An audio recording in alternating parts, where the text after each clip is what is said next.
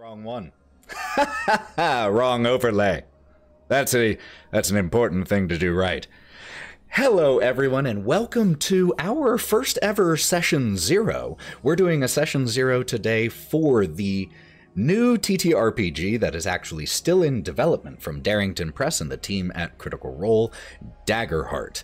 This is version 1.3. We just got some updates dropped on Tuesday, so there's still a little bit that we're all having to remember and learn, and we're all going to be learning it together. That is the whole point of this Session 0. But before we get into the meat of things, my name is Ethan. I will be the game master trying to herd this collection of cats for tonight. I am joined by 5 wonderful people that I absolutely adore playing with, and I'm just going to go in a random order based off of what's on my screen. First up, we have Mav. Yeah! Welcome in, everybody. I don't know what the fuck I'm doing, but I'm gonna learn how to play a brand new game. Join me for the chaos. Join us for the chaos and hilarity and shenanigans. Stay hyped. That is the exact kind of attitude that I need you to bring into this game, so well done. Next up, in his first ever streamed game, but definitely not his first ever game, we've got Aaron. What's up, everybody? Very excited. Going to be learning this new system, and we are ready to go. Yeah. Third, taking a break from GMing to continue being a player, we have Maddie. Hello. I have no idea what I am doing. Daggerheart is completely new to me, so please guide me, Ethan. I am lost. I'm gonna do my very best. Fourth up, my lovely bride, who is in almost every single actually currently every single game that I run, and has finally made the decision to say no to one in the future, but still in 5 at the moment, Lauren. I can be a mushroom person in this one. We're all incredibly surprised. So I'm probably gonna do that. But other than that, I watched the stream that they had, and I'm ready to figure out how to play a new game.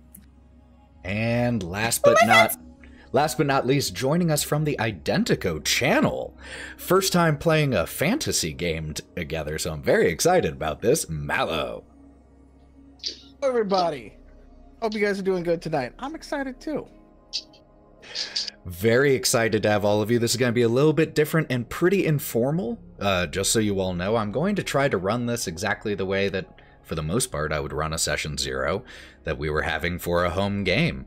If anyone has any questions about rules, feel free to throw them in the chat. We will do our best to answer. Maybe it'll make us look something up. It'll probably make us look something up. Additionally, this is, even though it's Session 0, it's still an 18+ stream, so just have to have that warning so no one gets upset. So, before we get fully started, just a little idea of what the point of this Session 0 is, especially considering it's just a one-shot. But the point of this one-shot that we're running is to test this new system, so I really want to make sure that we're familiar with the basic rules, can create characters together, because even though we're going to be using the pre-written one-shot module from Darrington Press and Daggerheart, we're going to create our own characters, because creating characters is a very important way of actually judging how clearly a game is written, how well a game is made. If you just play the pre-made characters, you're not getting the full experience. So we are going to start with all of that. Normally, in a Session 0, I would go over lines and veils, consent sheet, and X card. But I've played with all of these people. I'm aware of... I've taken lines and veils and consent sheets from 4 of them, and I know that we're not going to go anywhere near what we do in Identico. But still, it is still worth saying, if at any point something happens that makes you feel uncomfortable as a player, bad uncomfortable. There's a difference between good uncomfortable and bad uncomfortable. And if it crosses into the bad, just do this, or send me a private message and we will rework whatever is happening. But this story that we're going to be telling is a pretty straightforward, classic little fantasy story. It will start with the 5 of you who have already been traveling together, finally making it to the forest you were heading to. A classic little trope. So, we shouldn't be dipping into any dangerous territory. The one thing I do want to go over, though, just because we've all played together online, but again, just want to go over basic stream etiquette. When using Discord and things like that, it's really easy to talk over each other. And it's really easy for quieter players to feel overlooked and to just stay in their shell.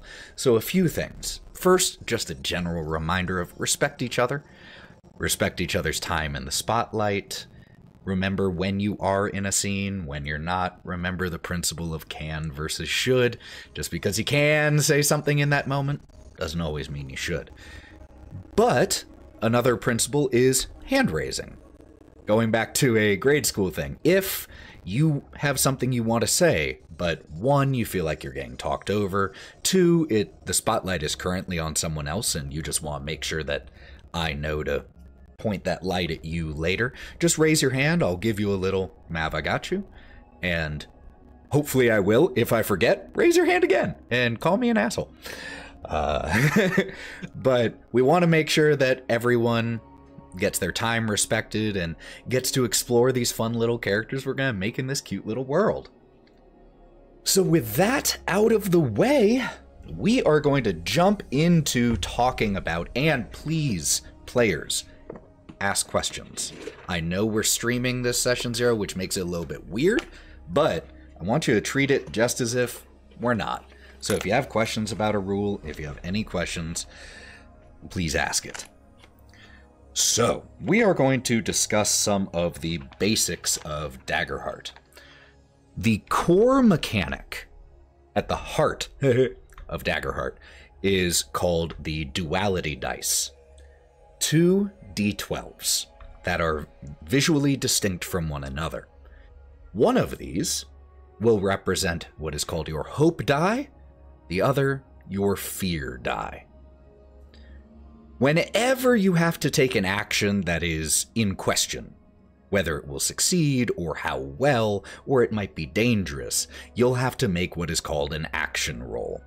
An action roll is rolling the 2 d12s, adding in any other relevant dice and modifiers, and seeing what the result is. You will add both d12s together along with any modifiers and additional dice. You may have played some dice pool systems where you choose the highest result. That's not how this one works. You combine the numbers together. However, which die rolls the highest does matter. So, if, let's say you're trying to pick a lock, a moderate level lock. So I might set the difficulty to be 15. So, would roll both of these. Phew, not a good start for me. I rolled a 4 on the hope die and a 2 on the fear die. Even if I had good modifiers, I probably still fail. But because the hope die was the highest, what you would say is, I rolled a 6 with hope. You don't need to. Please for my sanity, don't go, all right, I got a 4 on the hope die, a 2 on the fear die. Please do the addition yourself and just tell me the total and which was higher. That's all. So this brings us to what that matters. First of all, whichever of the 2 dice is higher, it generates one of 2 resources. Hope, which is a resource you get, or fear, which is a resource I get. Each player can have up to 5 hope points at a given time, and they can be spent on different things. We'll get to what those things are in a second. The GM can have up to 10 fear points at a given time. So, let's say that I had, or let's start at the best possible result. Any result of doubles, even snake eyes, is a critical success in Daggerheart. So 1 in 12 chance. I'm really curious to see if they change that later, because that seems really high to me. But we'll see. So any double result, 1, it's a critical success. 2, it counts as rolling with hope, so you get a hope point. And 3, if you have stress currently, it clears 1 stress point. So critting is great. So that's the best possible result. Any questions about that one? So I have a question. Hit me. More of a just clarification. When I rolled both my dice, because I rolled it for shits and giggles. I rolled, and I'm only saying this because you said not to, but I'm going to get it out of my system. Hit now. me anyway. I rolled a 12. I rolled a 12 on my hope die and a 1 on my fear die. So I would have say I rolled 13 with hope. Correct. Whichever die rolled the highest is the with blank part. Got it. And the total between the two is the number. Got it. Yeah. Any other questions on that topic? No? All right. So that is the best possible result. The second best possible result is a success beating the difficulty score and having your hope die roll the highest. So this means success. You were trying to pick the lock? You do. You also get a hope point, assuming you don't already have 5. So that one's pretty straightforward. Any questions about that one? Cool. The next result in order would be a success, but with fear. So let's say, again, that DC was 13, and you roll a total of a 15, but you got a 10 on your hope, or on your fear die, and a 5 on your hope die. So that is a success with fear. The way this works is you get what you wanted, but there's a complication. Now, Daggerheart makes it very, very, very clear in their rules that the complication should not undermine your success. If you're trying to pick a lock, the complication can't be another lock falls in place. Fuck you. I mean, it could, but probably not the best policy. So what would happen in that case? A better example is you succeeded in picking the lock, but you managed to trip an alarm, or you break your lockpick. Maybe it takes a long time, or nothing bad might happen at all. I might choose to have no complication, and instead I would just keep that fear point for later. The worst, or the second worst possible result is a failure with hope, like I rolled, where I got a 5 on my hope die and a 2 on my fear die. I failed, but I rolled with hope. It's still a failure, but you get a hope point. So that's nice. And the worst possible result is a failure with fear. Things went bad. So that is, not only did you not get what you wanted, but there was also a complication. So not only did you fail to pick the lock, but the alarm was tripped. Not only did you fail to pick the lock, but it set off a trap. So those are the basics of the successes and failures with the duality dice. Any questions about that? Questions, but the range in this system is, for only having 2d12, is so broad. Yeah, I love it. I really like games that involved mixed successes. That's one of the things that I think D&D lacks, is sometimes it's too much of a binary.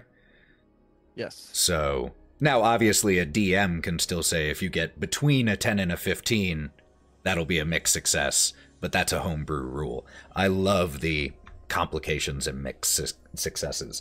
I'm very excited to see how that works.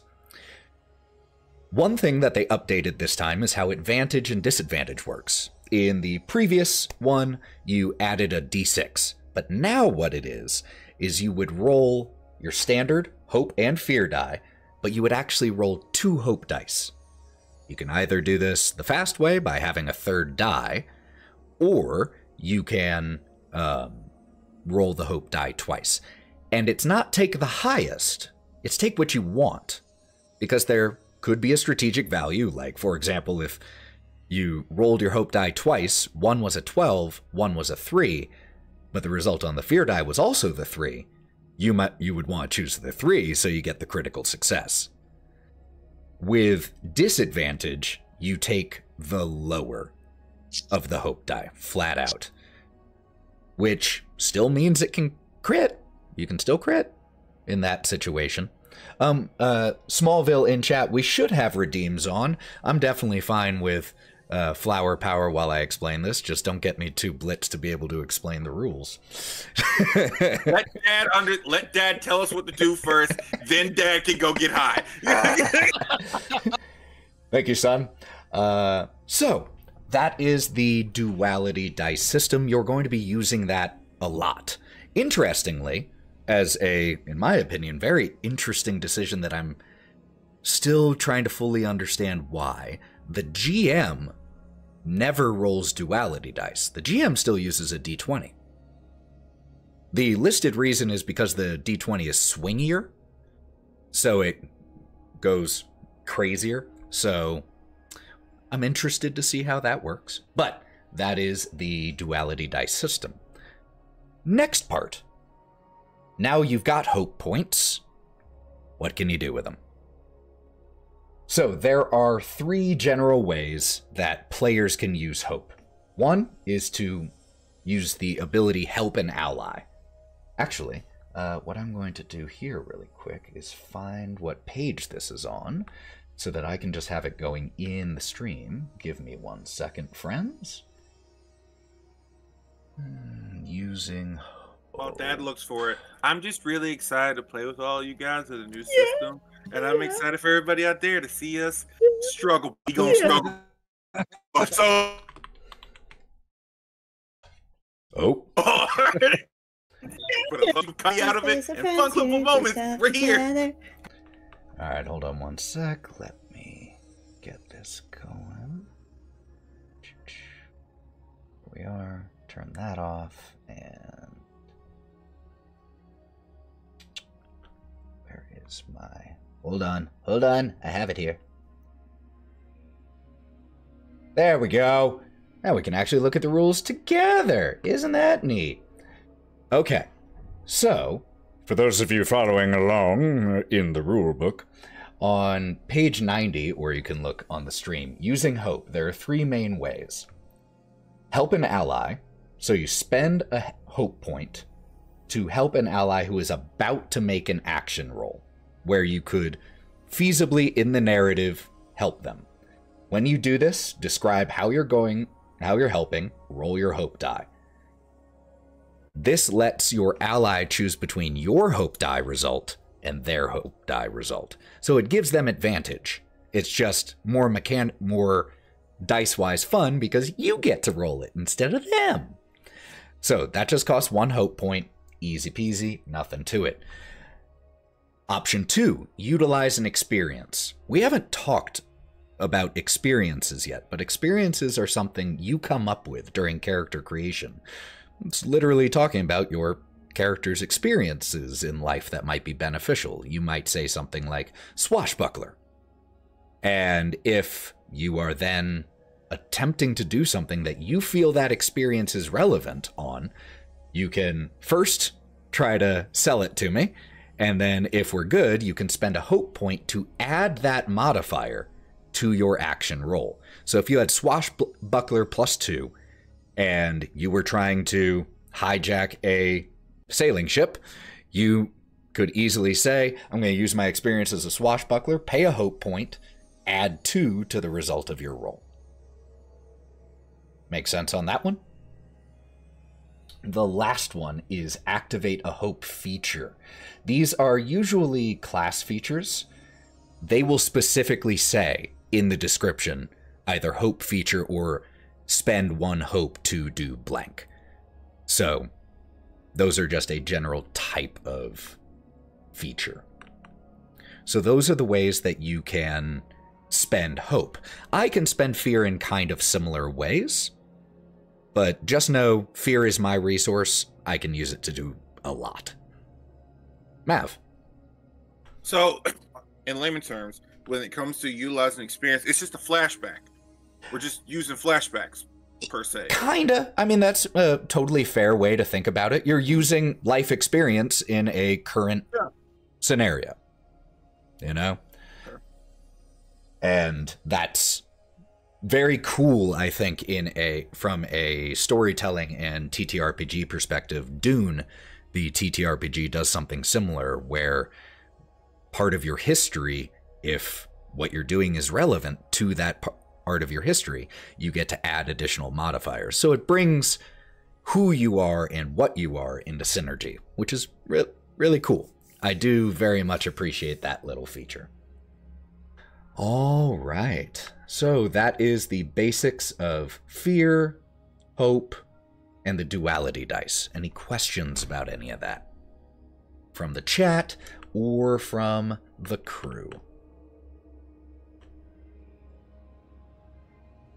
No questions on that one? Oh, gotta redeem flower power? Hey, anyone else can if you want. It ain't legal in our state. Mine's in the other room. That's a damn shame for both of you. Let me just reach down and grab this real quick. Oh my god. Ah, fine, that'll do. We both got really excited because in 4 years of knowing Aaron, he has not partaken of the inhalable in front of us. One day. Thought he was gonna pull out a Monday. giant bog. I was like, okay. So funny, dude. I was about to have some mad respect.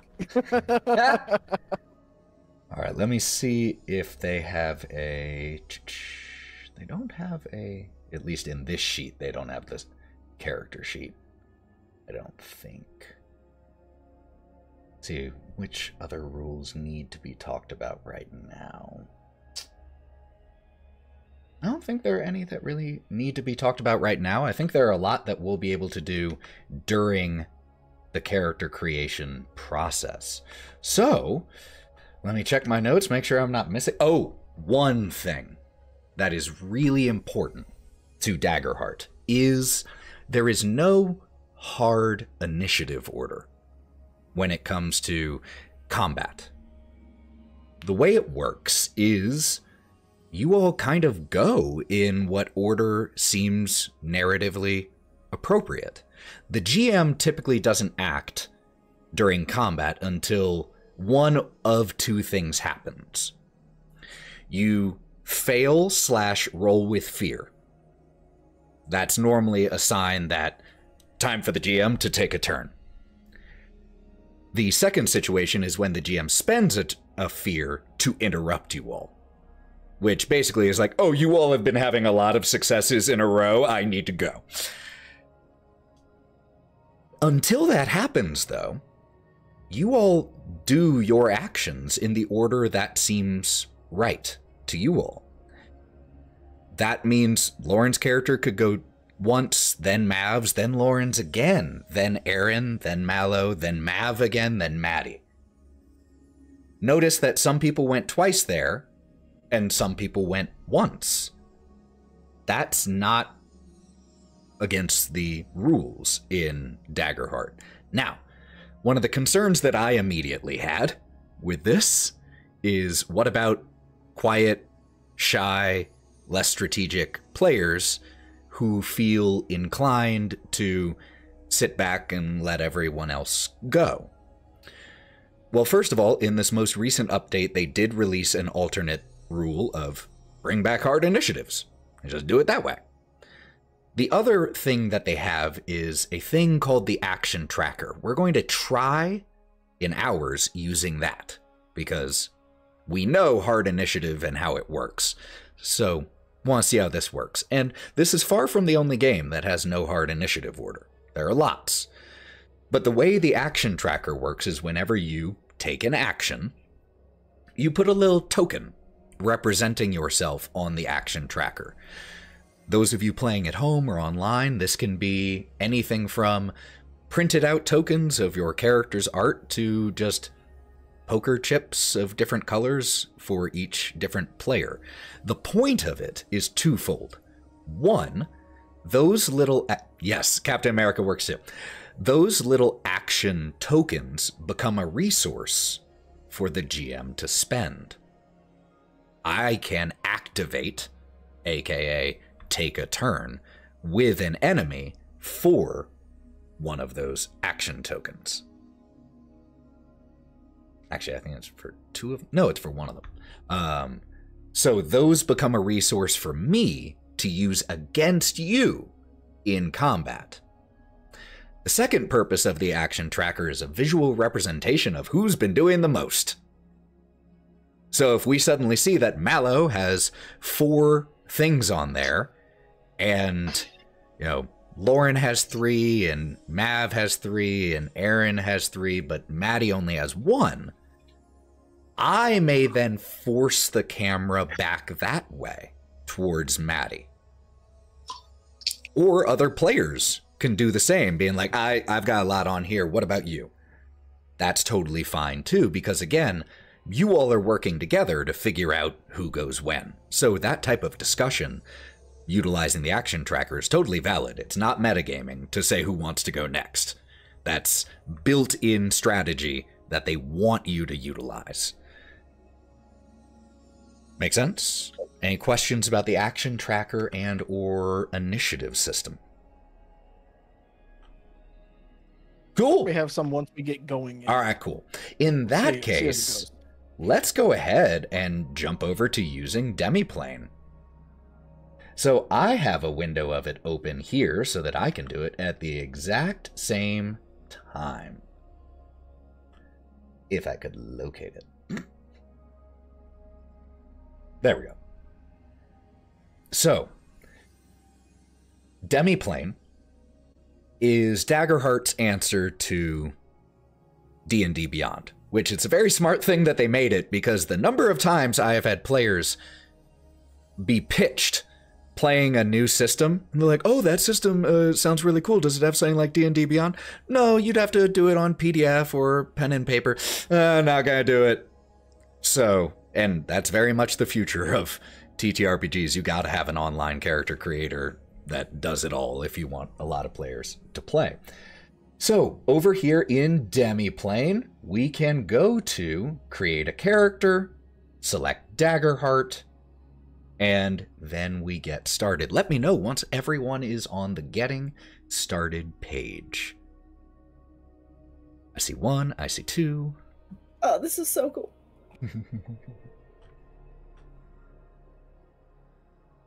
I think I'm on the right one. Cool. Yeah. All right.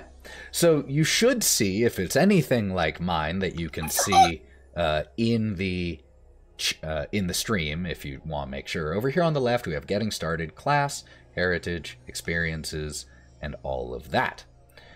You can choose a pre-made character if you want, but I figure we're not going to do that. If you want to hold off on your character name and pronouns for right now, that's fine, because you should probably choose who you're going to be before the name. You are going to be level 1 for this. So let's jump. Would you guys rather, there's no reason we have to go in this particular order, do you want to choose your heritage, what D&D calls race or species, or do you want to choose class first? I would like to figure out what my body is first. That makes sense. That's always one of the problems that I had when I did the playtest of this for character creation, was like, I don't want to pick my class until I know what I'm going to be from a species kind of thing, you know? So. Yeah, I don't know if there is a best order, because there are also going to be people who want to pick their class before they pick their heritage. Do it in whatever order. Because honestly, you pick a class and you're like, you know, narratively, like you as a player could come out as like, hey, I can figure out how to spin this to give you wings. I'll figure it out. Right. Let's go. Or, you know, power gaming. I'm going to play a wizard. Which heritage is best for that, and then pick afterwards. But for right now, for this one, let's jump over to heritage first. So heritage in Daggerheart is split into 2 aspects: ancestry, your blood, and community, your family. But let's start with Ancestry, because they're fun. There are so many awesome options here, very flavorful. Feel free to give them a look through, friends. I'm just going to be talking out loud, but until one of you, as soon as one of you interrupts, I will stop. We got the Clank, which is Daggerheart's Warforged. Sentient mechanical beings built from metal, wood, stone, clay. Damon, not sure which pronunciation they want to go with there. But Damon. This is if you couldn't tell from this art what the D&D equivalent is, they even made them purple. Just as this is obviously a tiefling. They could have picked any color other than blue for Jester. But so there's that. And you'll notice, first of all, one thing to point out for those watching and those playing, everything is described using cards. That's because Daggerheart utilizes a card assistance system. The cards aren't necessary to play the game, just like spell cards and wild shape cards that exist for D&D aren't necessary to play the game. They're just helpful visual and tangible reminders for those who benefit from things like that. So you don't have to print these cards off, but you certainly can if that's something that's helpful for you and your table. Each one of the ancestries also has a feature or two. Fearless for the Damon. See, I don't know. All three are valid with that spelling.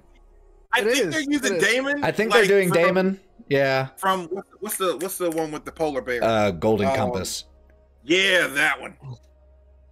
There's the Dracona, the Dragonborn, who get a breath weapon. Dwarf, who are dwarves. Elves, who are elfin. Fairy, fawn, Firbolg. It's interesting to see which ones of these apparently aren't under copyright. Elf and dwarf, that I knew, but Firbolg I did not know was free license. Fucking free use. The OGL was very enlightening when we went through it this year. I also had a bit of dyslexia just now. Reading Fungrel and just read Fun Girl. I was like, well, that's a very specific. My ancestry is I'm a fun girl. Yeah, that's what I'm gonna do. So Challenge Fungrel, accepted. the Myconids from D&D, mushroom people. Galapa. Can you figure that one? Yeah, they're tortoises or turtles. Giant, which is really cool. You can be a friggin' giant flat out. Goblin, halfling, human, Qatari, Tabaxi. Orc. I'll give you one guess what a ribbit is. It is not a rabbit. It is not. It's not. It's a cute bullywug. It's a little bullywug. And the one thing that they have, genuinely, anyone correct me if I'm wrong, I think the only actual playable species that is unique to Daggerheart, I'm not sure if was Myconid ever added as an actual official playable species for D&D 5e? Not that I can remember, think of. I don't think so. If it isn't, then the Fungrel and the Simia are the only two that are actually unique and available in Daggerheart that are not available in D&D 5e. And Simia are monkey people. Or ape people. They were, but then they took it away. So they had to fix it. Yep. So, have people chosen? Or are people debating? Do people want to discuss amongst to see if anyone wants to be two of a kind? I have 4 that I could choose from, but I want to hear everybody else's. The fairy. Because they're cute. I was eyeballing the Clank. Okay. All right. Lauren, what you looking at? Mongrel, obviously. Yeah. Yep. What you, Mellow? I let the die. I rolled a d20, Yeah. and I took off the 1 and the 20. Okay. And there are I think it's the one in the through there. There's 18 if I counted correctly, ones, right? Yep. And I rolled an 18. So guess what that makes me? Human? Nope. I'm a monkey. Yeah! I'm a simia. Okay. If that's the case, then your boy's gonna be your ribbit. Oh, And I will say So this. yeah. This is why. Because one of my favorite RPGs of all time is Chrono Trigger, and my boy Frog is a triple OG, the best homie in the game. You didn't get enough of bullywugs after 8 sessions in Wild Beyond the Witchlight dealing with nothing but bullywugs? Listen, I wanted to be a bullywug so bad. It's infected you. So, I wanna really be a quick, frog. since we've got one of each of these, let's take a look at their little abilities. The Simia, you have advantage on agility rolls that involve balancing and climbing. Also, add +1 to your evasion at character creation. Perfect opportunity to say what evasion is. It's your armor class. It is functionally identical to an armor class. The freedom of the narrative freedom of Daggerheart does encourage you all to, especially when choosing your class, think about what evasion represents specifically for you narratively. Are you dodging? Are you blocking? Is it an arcane barrier? Make it yours. But that is what that is their ancestral ability. Ribbit gets 2. You can breathe and move underwater just as easily as land. And Long Tongue. Grab onto things close to you.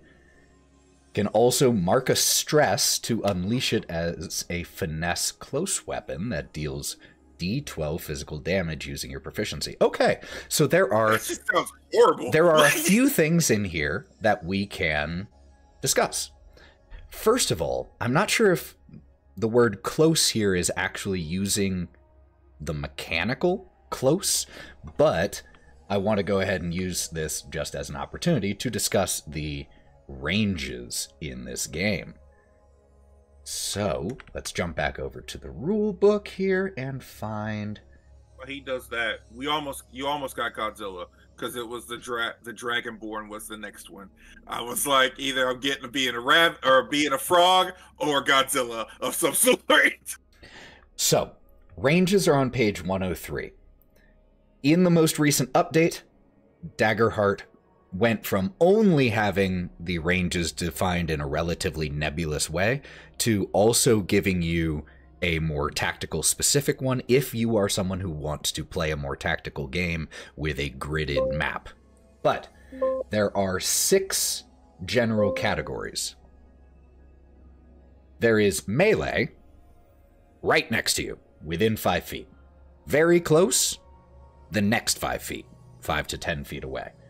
Close, 10 to 30 feet away. Far, 30 to 100 feet away. Very far, 100 to 300. Out of range, very, very, super mega far, like half mile. If we want to think of it in terms of grids, if that helps your brain, melee is 1 square, very close is 3, close is 6, far is 12, and very far is anything beyond that. Okay? So I think, looking at the wording of the Long Tongue, it says close.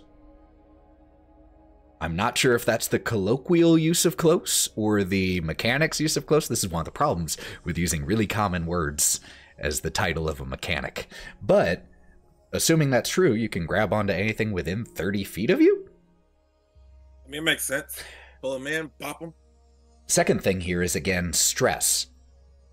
Stress can happen when bad things happen to you. You can also choose to inflict it on yourself to do certain things like that ability. Each character has a certain number of stress points. They can be removed during short and long rests, and Once you have, let's say you have 4 available stress points, if you've already taken all 4 and you would take a 5th, it becomes a point of hit point. It takes away a hit point, which functions very differently in Daggerheart than in D&D, just so you know. Does it reset the stress if you take the hit point, or does it stay full? Nope, it stays full until you do something that removes it. So if you then take another stress point, that's another hit point. All right, so we have a Simia and a Ribbit. Anyone else know?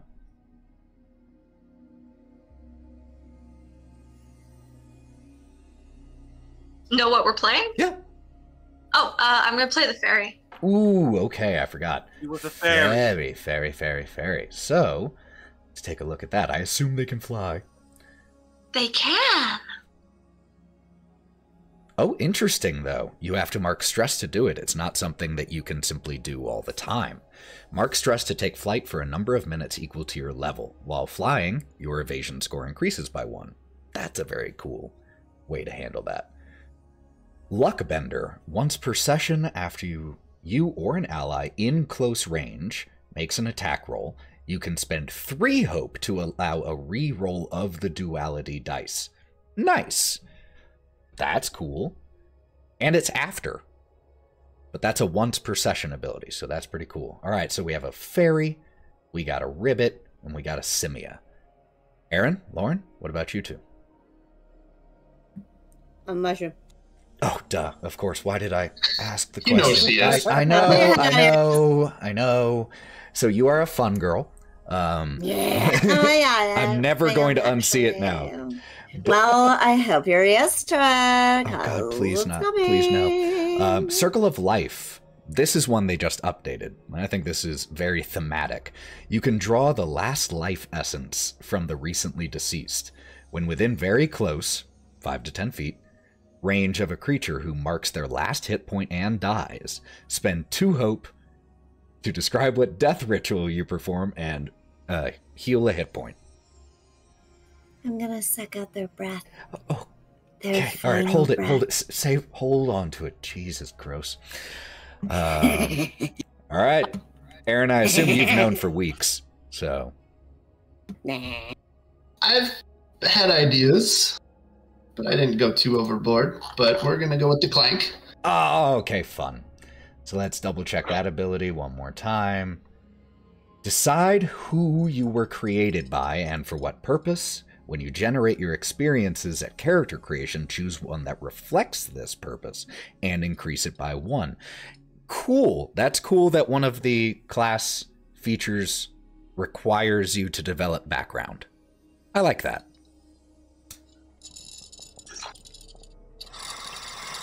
All right, so everyone has their ancestry chosen. So now we can move over to community. Lots of different options here. 9 different communities that I can see. Highborn, Loreborn, Orderborn, Ridgeborn, Seaborn, Slyborn, Underborn, Wanderborn, Wildborn. So I'm just gonna pull these up so everyone can see while you all are choosing. Highborn, I think we know. Underborn. I think we know what that is. Oh, Lauren has already picked hers. Underborn.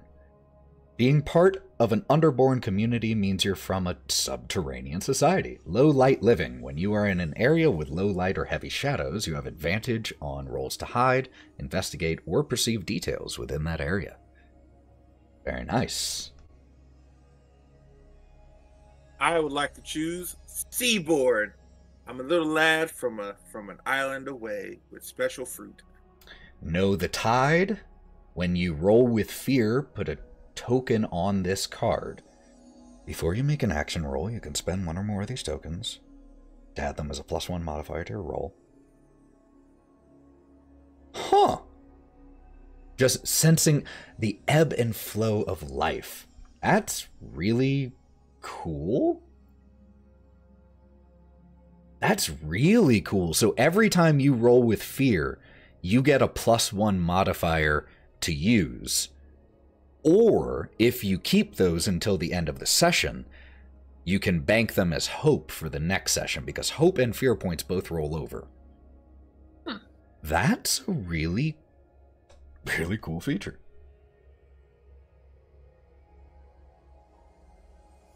I'm gonna go for Wildborn. Wildborn. You live deep within the forest. That seems fitting. Advantage on rolls to move without being heard. Perfection.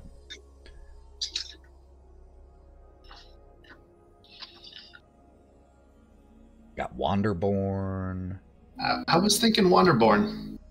Love that art. First of all, the art on these cards. Great job, artists.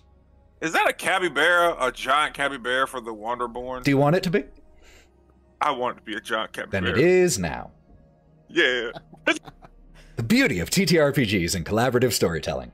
Wanderborn. Capybara. Nomad. At the beginning of a session, randomly choose a different community card. Oh, cool. So you get to randomly, for every session, gain the benefits of a different community. I dig it. Wicked.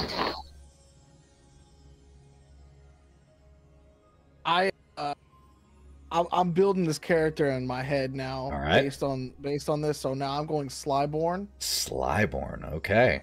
Underbelly. Scoundrel. You have advantage on any rolls to negotiate with criminals, detect lies, or find a safe place to hide. So, with all these things that have been mentioned, rolls to investigate, move silently, all of that, now seems a good time to talk about how those work. Let me get to... here we go. Unlike in Dungeons & Dragons, Pathfinder, and a number of other games, there aren't skills in this game. There isn't move silently, investigate, perceive, history, weird science, whatever. Instead, it is all simply associated with your experiences and your character traits. Character traits are just like attributes in D&D. You have agility, which covers things like sprinting, leaping, maneuvering, strength, lifting, smashing, grappling, finesse, controlling, hiding, tinkering, instinct, perceive, sense, navigate, presence, charm, perform, deceive, and knowledge, recall, analyze, and comprehend. You might notice, those of you who are paying attention, that these are general and far from exhaustive lists, and you might easily be able to think of something that might fall in between one of them, or in between two of them, or multiple. In a situation like that, if I notice that it could be multiple, I might ask you and be like, I could see this being a finesse or an agility roll. Which do you think? I also might initially go that this is a finesse roll, and you might say, is it possible to use agility because of blah, blah, blah? And if you can make the argument, we can roll with that.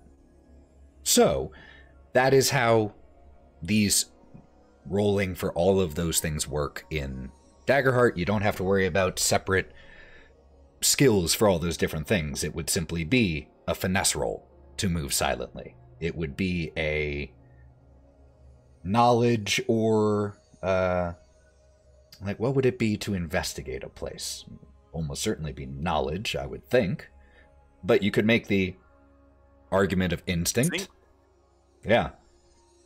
I guess, yeah, you could make the argument either way with comprehend.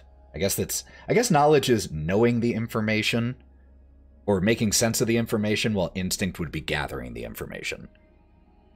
Or, for example, like how Lauren is from the Underborn, and we're in that area, and we won't know where to go, but she can just use her instinct of like, oh, no, it's that way. Yeah. Well, how do you know? I'm from here. Navigating is absolutely instinct. That's one of the ones that they do specifically say, but there are going to be a lot of border cases. And figuring out what goes where is entirely art and no science. So feel free to say, would that make sense as this one?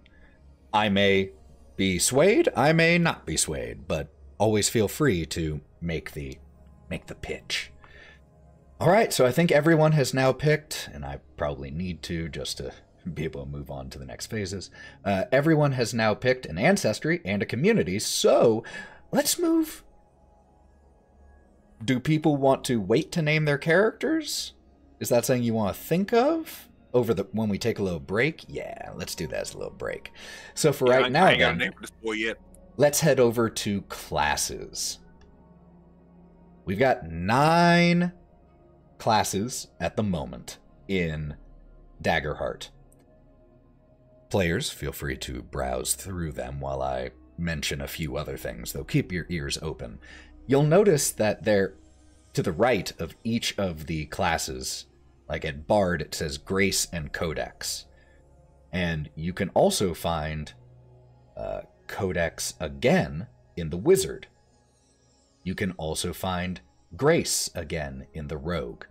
Those are domains.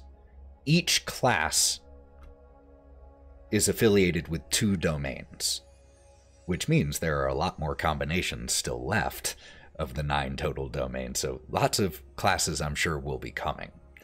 But that determines what abilities, domain cards, you get access to. You will also immediately, when choosing a class, get to pick your subclass. You don't have to wait until a higher level. You get that at level 1. The important things to look at when you are looking at these different classes. 1, you don't really need to know what their domains are right now. That's something that'll matter more to you as you learn the game later on. But the evasion score, how hard you are to hit, everyone's okay.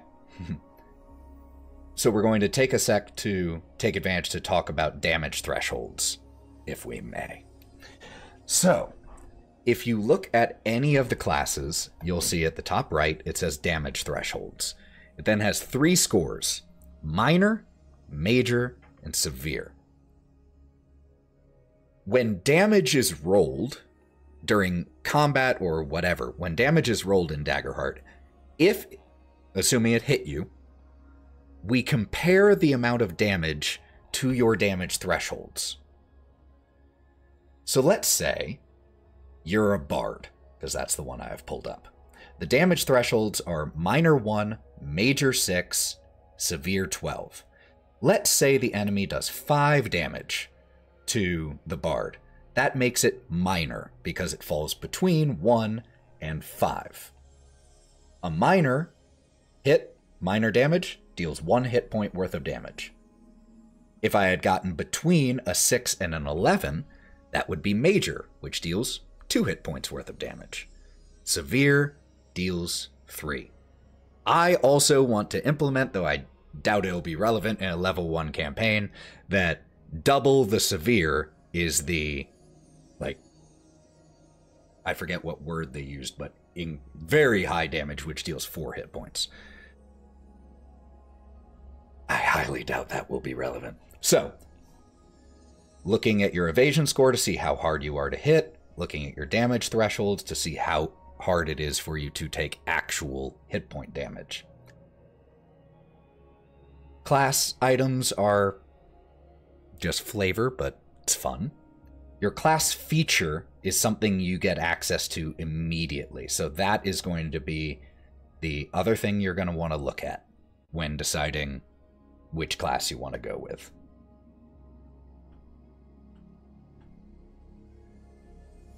I figured out what I You know what class you're going with?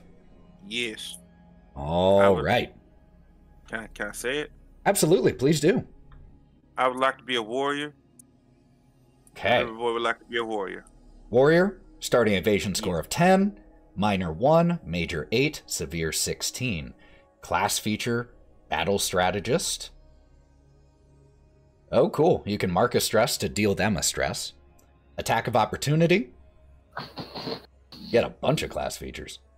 That's really cool. Did you choose which subclass? The options for warrior are Call of the Slayer and Call of the Brave. You can take a sec to think about your subclass. Has anyone else picked their class? Yeah, Aaron. Lauren had her hand up first. Lauren. I see you. I already jumped over what class you picked, though, Aaron, so. Might as well. Wizard? Oh, look at that. I just happened to be on Wizard. Isn't that crazy? Wow. Crazy random happenstance. So, Evasion 8, pretty easy to hit. Minor 1, Major 5, Severe 10, pretty easy to do damage to. Prestidigitation. Choose a number between 1 and 12. Whenever you roll that number on a duality die, gain a hope or clear a stress. You can change this number whenever you roll a long rest. This combined with the Nomad one is just so much random already, and it's only level 1. That's crazy. And That's what we about. I love how you made wild magic without making wild magic. Also, things to note is each class has background questions just to get your brain moving, and I think that's a very smart thing to include in the game. We'll jump back for subclass. Lauren, do you know what class? I'm going to be a Nightwalker Rogue. Ooh, okay. Rogue.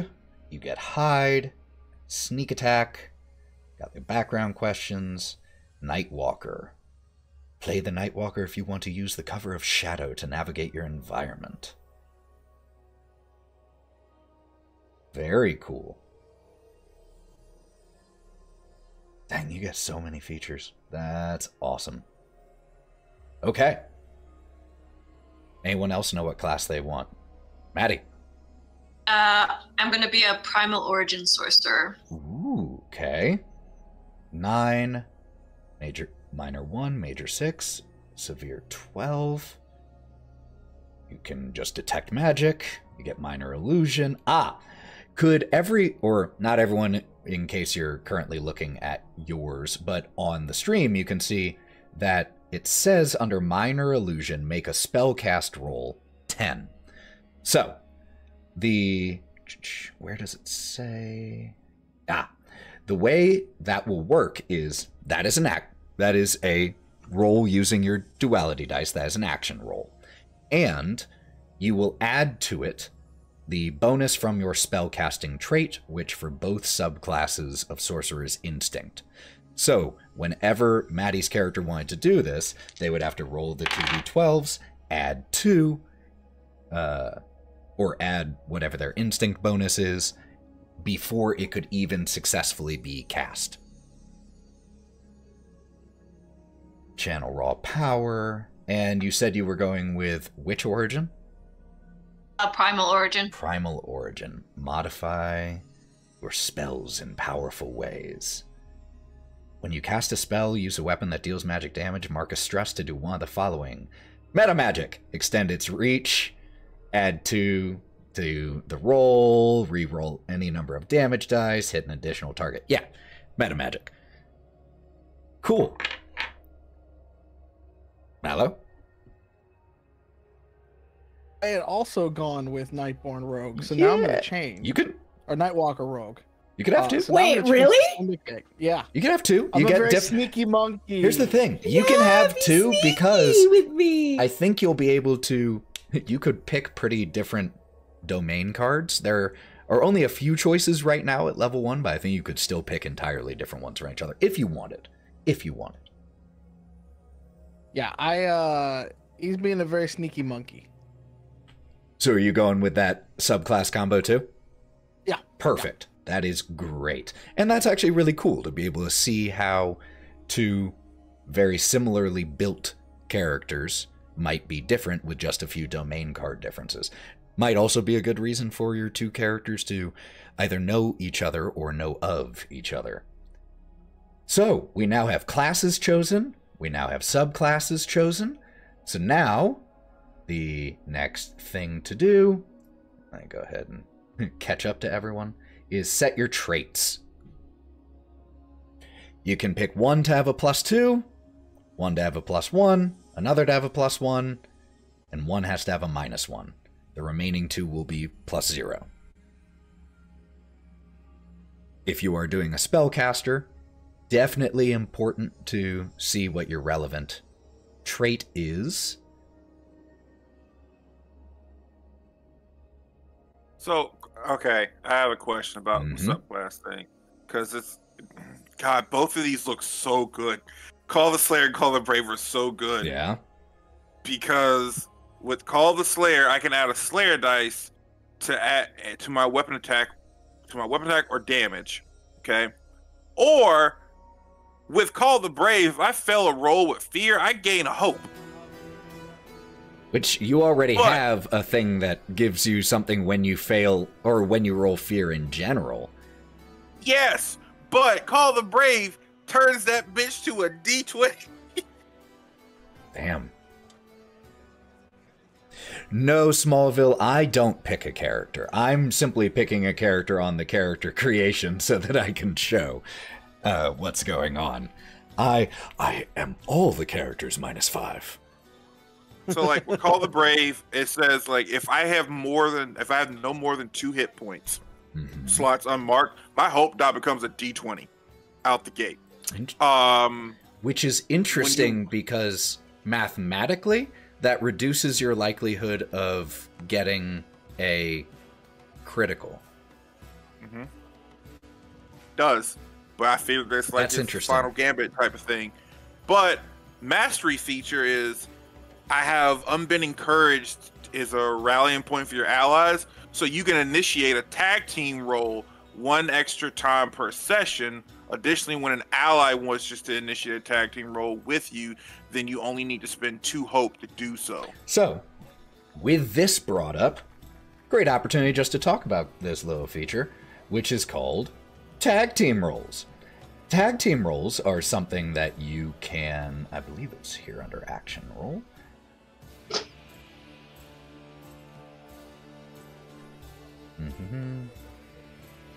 Yeah, here we go. Tag team rolls. The way this works is one of you will spend 3 hope points, and the 2 of you will come up with a narrative description of what you guys are doing. What this does is you'll both roll and choose the best rolls between the 2 of you. You'll both roll your duality dice and choose whoever's you want to use. If you're doing an attack, you'll add your damage together. So you choose which you want to use to determine success, and then you add your total damage together. But each player can only initiate, as written, a tag team roll once a session.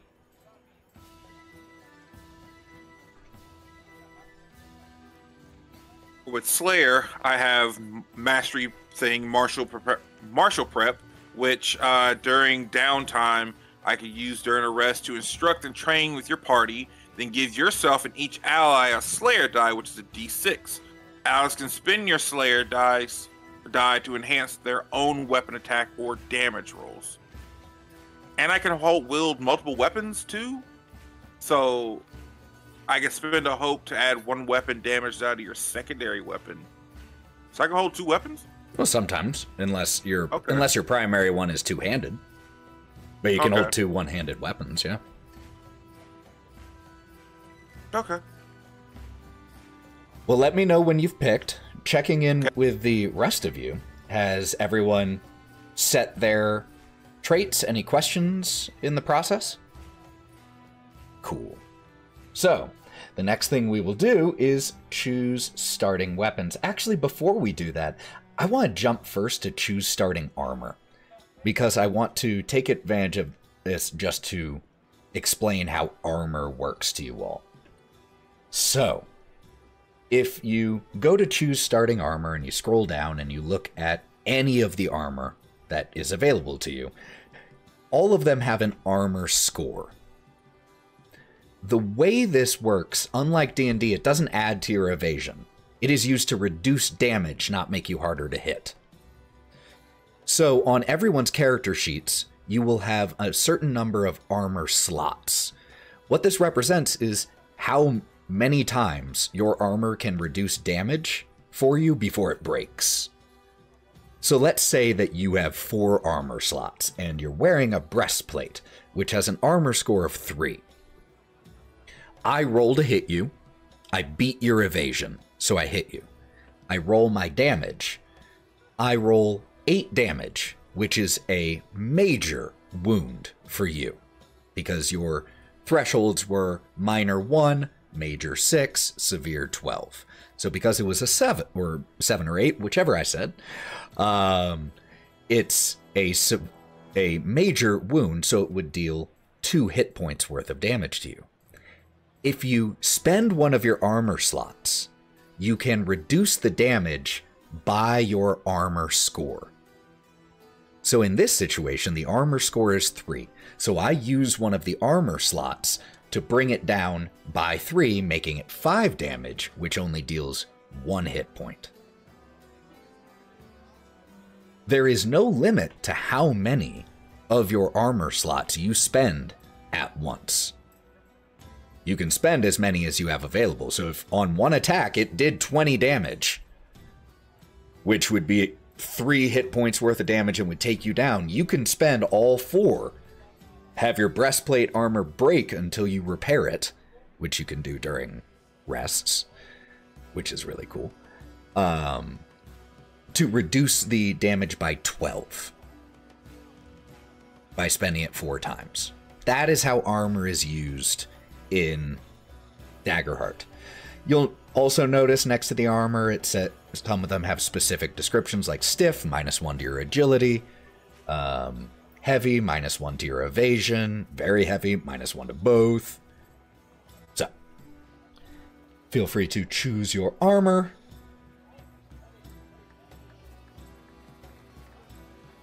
I prefer to live dangerously with leather armor because I don't understand. I don't understand a rogue having a -1 to agility. I think that's a Even though totally it's, fair. You know, it's suggested on here and stuff like that. I think it's Thematically, suggested I for don't know if it everyone. makes sense. Because I'm pretty sure Oh, when I okay. was making a wizard, it suggested me the breastplate. Suggested me that too. I'm like, Okay. I think it's Some just like leather the armor. middle of the road thing. It's got middle Yeah, amount of armor. It's got only a -1 to agility. We're gonna rely on evasion here to try not to hit. Yeah. Smallville redeemed hydrate. You all should do it too, all my friends here. Oh, good.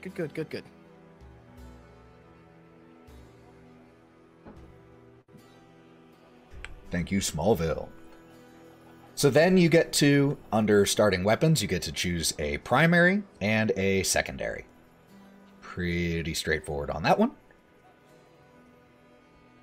What I In do the like... one that I was looking Oh, at, yeah. it was like dagger as your starting weapons and stuff like that. And all, you can't do that twice. At least not in demiplane. Which I thought was interesting. Let me see about that. Select. Huh. Yeah, I can't figure out how to do it either. Yeah. That- Or maybe it's small dagger? Hold on, I'm looking at I'm diving in. Where's Small Dagger? for turning page blade too. 2, maybe? Oh, yep, sure enough. Small dagger, secondary weapon. That's how you do it. I'm not seeing Small Dagger. Okay, scroll down all the way to the bottom. I did, To the page and- 2, and it's... It's under short sword. Yeah, right Oh, under there it short is. sword. Okay. Yeah, interesting. So, dagger, small dagger, because it's Yeah. easier to use than your offhand. +2 to primary weapon damage in melee. Nice. So that's how it gets taken into account. It's not that you make an attack with both, it's that it increases your damage on your attack. Clever. Which I think is kind of cool, because then you don't have to worry about hitting with the second one, and... So it's faster. fast. Let's just Yeah. get the damage. Let's go. So we've chosen weapons. We've chosen armor. Have we? Have we all? So say we all. So say we all. You get to choose 2 options here under, at least I do, in the rogue, under take starting inventory, minor health potion, minor stamina potion.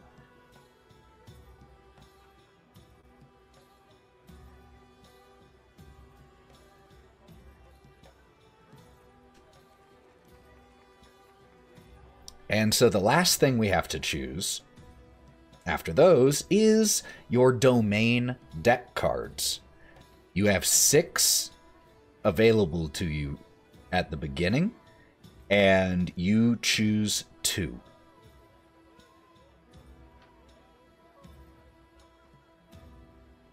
These can be from both from the same domain or one from each.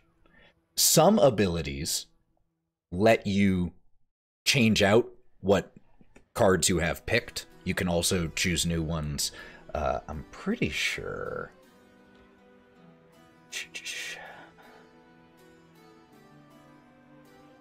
Be able to choose another each time you gain a level. Yeah. Some abilities will let you swap a card you currently have out with one that's in the deck. But for now, let's pick 2.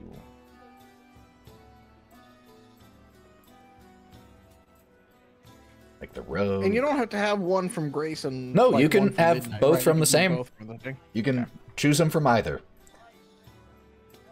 Like the midnight section of the rogue is pretty cool. Uncanny disguise. Rain of blades. 2 hope to conjure throwing blades that strike any enemies very close to you. Sweet.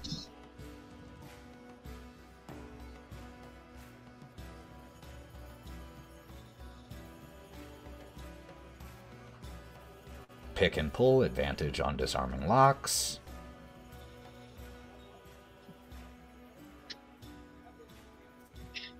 How are we all doing on that? Any questions about any specific ones? Part of me wants to just go full on longsword with this damn frog. Nothing wrong with longsword.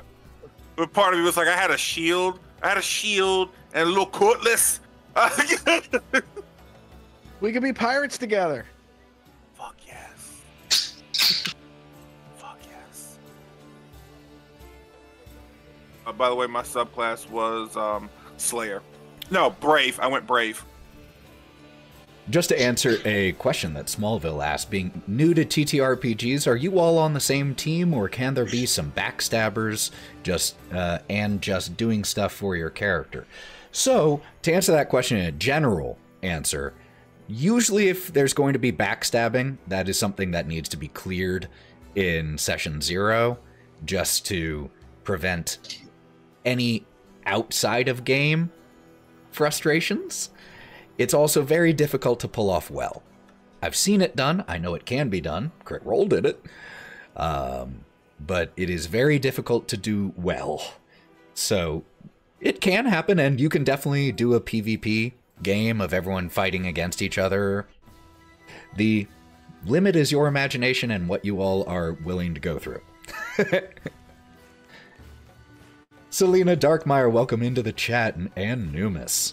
So, has everyone gotten to pick their domain cards? Do you have any questions on any of them that are trying to figure out what it means so that you know whether you want to pick it? Lauren, which ones did you pick? Probably the exact same ones you picked. I was gonna say, are we twinning? Are we probably twinning? I picked the I picked the pick and pull and rain of blades. Well, that means one of you doesn't need pick and pull. All right, I'm going Deaf Deceiver then. Deaf Deceiver, spend a hope, take advantage on a roll. You make to deceive or trick someone into a lie, you tell them. Well, if everyone has...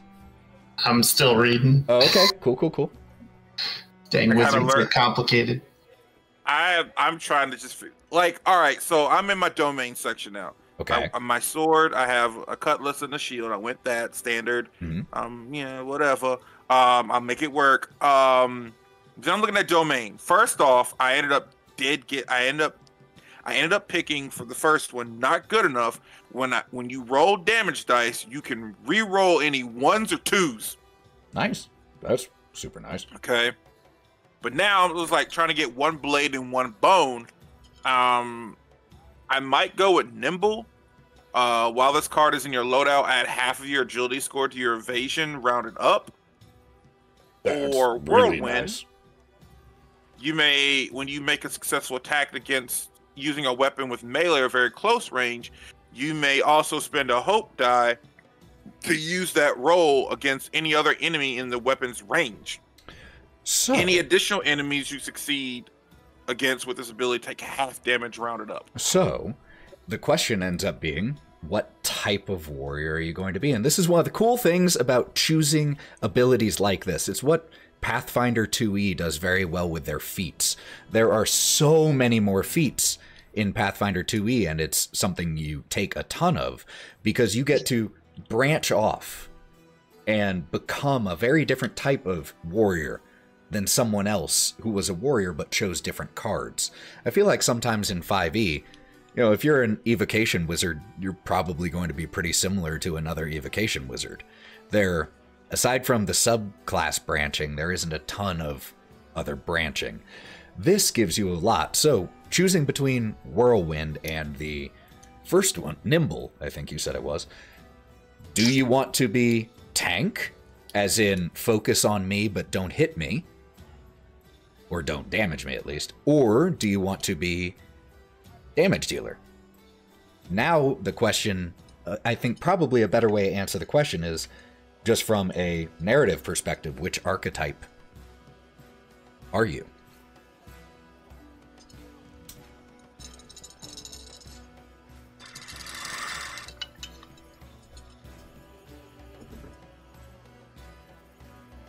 I already have not good enough with the blade, so if my damage dice rolls 1s and 2s, so I want to be able to hit. But also, I'm a little frog. I'm a little guy. I'm hopping around, so we may end up doing Nimble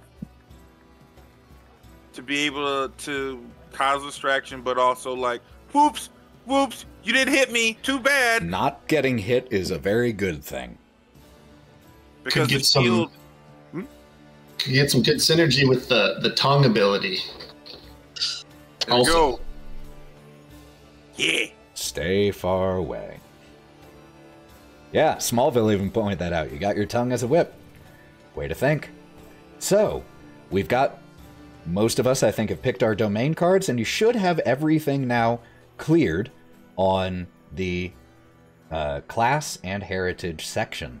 So for right now, when we come back, I would love people to at least have a placeholder name, and then we are going to deal with the experiences section.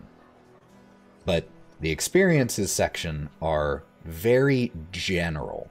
So just for right now, think of who your character is, and then when we come back here in just 5 minutes, that will make it a lot easier to pick your experiences. So friends on the stream, we're just going to go to the bathroom really quick so that we can continue on with this session 0. Don't go anywhere. We will be right back. Bye, friends.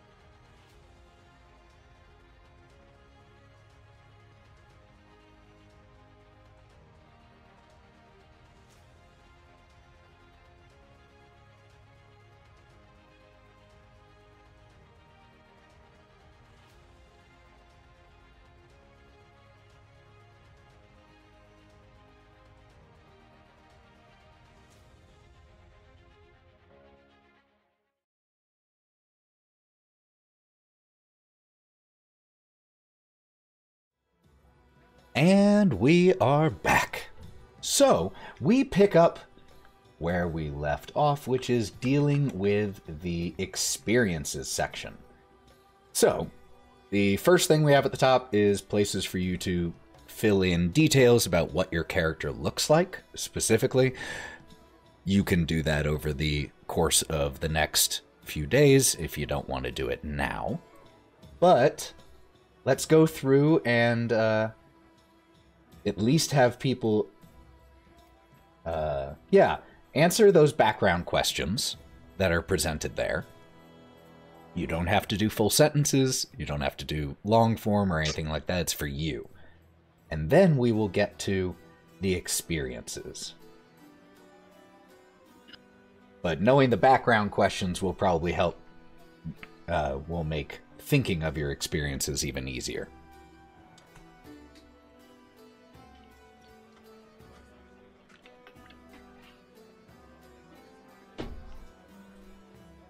While they are doing that, let me get the Roll20 screen set up.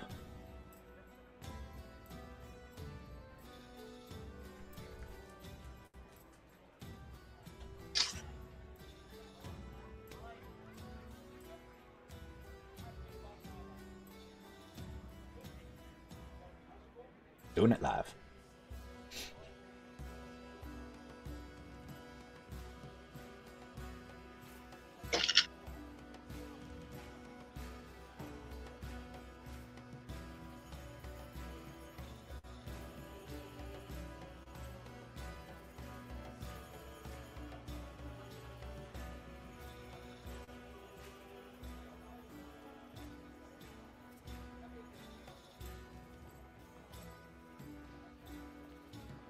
So, has anyone finished answering any of the questions? Lauren, why don't you tell us one of the answers to one of the questions? Says who from that other life were you most sad to say goodbye to? And I said, connecting mycelium, not having a place to plug into the matrix makes one feel alone, and you eventually forget what it means to live with others. I like it. Maddie, I saw your hand. Sure. One was who finally taught you to control the magic bursting forth from you, and why are they no longer able to guide you? And I just said the old wise ribbit of the lake named Gran. Sadly, she passed on a few years ago, and I started my own journey. Who else has got one answered? Mav. Who taught you to fight, and why did they stay behind when you left home? Captain Halfshell. And the reason why that's a placeholder. No, it shouldn't be. Captain Halfshell had to go on a journey to find a legendary treasure, and I left, and he ended up leaving. So there you go. I spun that. Well, he's not there anyway, so I left. Mallow or Aaron? It's a One Piece reference.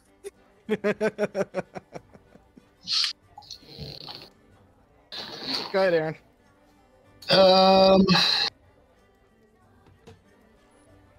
We'll do. What did your community used to count on you for? How did you let them down? Okay. And his traveling community in the wastes needed to know the best way to traverse the shard wastes. And my character couldn't recollect or remember which way was the safest and took them down a dangerous path. Very nice. Mallow? For me, I was answering the what did you get caught doing that you had to get exiled from your home or community. And I was saying that my family angered the queen of our country. And so our family's noble home was taken and we were all to be arrested. But I left on a ship, never to be seen again. I like it. So, you all can continue to answer those background questions if you want. No obligation, they're just springboards for thinking about who you are. But what I want to jump to next is choose your experience. This is a very important part of Daggerheart's system, because like we talked about, you can spend a hope point to leverage an experience. But what's interesting is there is no set list of these are the things you can choose from. There are tons of examples, however, if you scroll down just slightly. But before looking at that, the third non-italicized paragraph. There's no set list of experiences to choose from, though some examples are offered below. Instead, choose a word or phrase that embodies something distinctive about your character. They should be specific. For example, talented or focused are too broad, as they can be applied to almost any situation. You might use swashbuckler, magic studies, or things like take flight, or one-hit kill. Or no, those are too specific, and you might consider something like acrobatics or assassin. So we want not too vague, but not too specific. So again, if we scroll down and just look at the examples, your experience can be a background, con artist, scholar, runaway, a characteristic, sticky fingers, intimidating presence, stubborn to a fault, silver tongue, can be a specialty, navigator, sharpshooter, survivalist, a skill, tracking, deadly aim, fast learner, or just general phrases like I won't let you down, or never again, knowledge is power, no one left behind. So take a second to think about these. You, at level 1, get 2 experiences. One which you can put up to a +2, and one which is at a +1.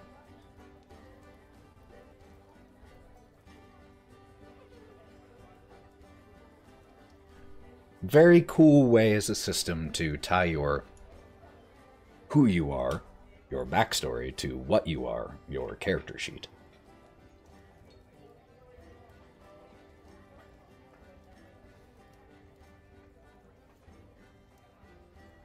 Anyone have any thoughts? Yeah, Maddie. Yeah, I've got Nature's Friend, which I just took from the examples, and perfect. then the one that I kind of went on my own, I said Gentle Touch. I like it. Those are perfect. We're going to be a pirate. Those are perfect examples. And what were you saying, Mev? So, swashbuckler. What else? All right, I'm not. Cool handshake. I'm trying. Which trying to I very much would love you to have your experience be cool handshake. And I would very much enjoy seeing you leverage that. Hey, this is a social situation. If I like give him my cool handshake to make him like me, like. Listen, everyone. If anyone's ever watched Community, there is such thing as a cool handshake. I'm not. I'm saying. I'm letting people know. No, it's friend to all. Very cool. Perfect. Great examples. Anyone else have any ideas? Lo. I got a couple things. Okay. We gotta narrow it down. I'm flexible. Is that the phrase? No. Oh. Ruthless killer. Ooh, okay. An unhinged speech. Unhinged speech. I'm not sure what to make of that, and I'm okay. What do you make of it? I don't know. She's gonna say some out of pocket shit. Like Donnie Thornberry unhinged speech. I mean, any manifestation of speech that's probably not how people would usually converse. I'm very interested to see how you leverage it. Cool. You can also, if you want, just an idea, you don't have to. You could even take the word killer off of there and just have it be ruthless, which would be a perfect description. But if you think it's specific to No, I like it. in fatal situations and maybe super compassionate outside of that, who knows? Just an idea. Aaron?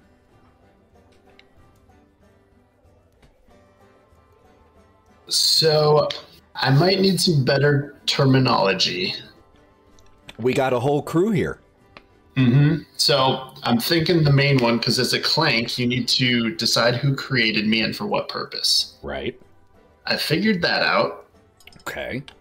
And you were supposed to make one of your experiences be related to that, right? Yes.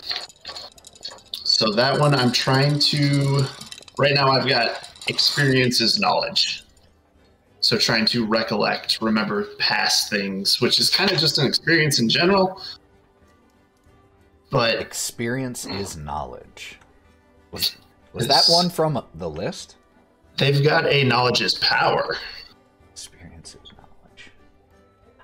My concern with experience is knowledge is that feels like talented or focused in that you can apply it to a lot. Like almost, I have experience with that, so I have knowledge of it. Oh, you do? So I would like to see that made a little bit less broad. Adaptable? Adaptable? 'Cause I'm thinking like, in my terms of adaptability, I'm thinking of like how Mega Man, whenever he kills another person or like kills the robot master, he gets their abilities and can use them as time goes on. Or you learn stuff from us as a party to use to your advantage. You learn from us as you're going on, because your ability as a clank, you have the ability to backgrounds or wherever we're from, like the Seaborn and all that stuff, you can pick from us. Ooh, what about like reflection? Like a mirror? Reflection. Something to do what a party member has done in the past. Oh, and use it to help, kind of thing. Mimicry. Mimicry. That's that one. That totally works. I know that word. Because I was nervous about adaptable because I feel like that's very adaptable to most situations. But mimicry, that's very specific. Or even copycat might be another phrase for the same thing. I mean, a phrase that just sounds cool is mechanical mimicry. Everybody loves some good alliteration. I'm a slut for that alliteration. We're all here. Maddie's mechanical mimicry. Oh, is that the name of your creator? Nice. No, it could be. I already had one. It's not all that far off, though. Okay. Just do the autocorrect version of mine, Marty. So that's one. The other one? And Rothengader, Redeemed Hydrate. Stay hydrated, friends. I know not one of you here is drinking a gallon of water a day, so you can afford maybe Schroeds. You can kiss my ass. Hey, if a little bit of antagonism gets you to keep hydrating, then I'm okay with it. I'll bully you into staying hydrated all damn day.